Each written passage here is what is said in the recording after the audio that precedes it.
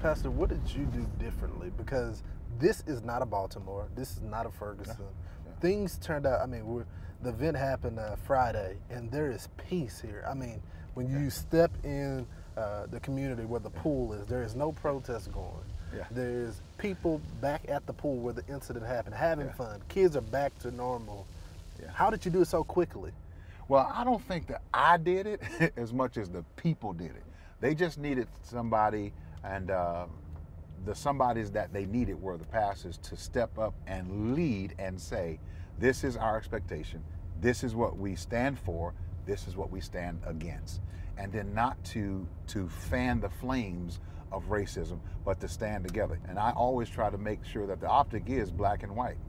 I'm not saying that we don't have our preferences. Right. As I said before, we live beyond ourselves by loving beyond our preferences. I prefer to have collard greens. Mike like kale. It just doesn't work together.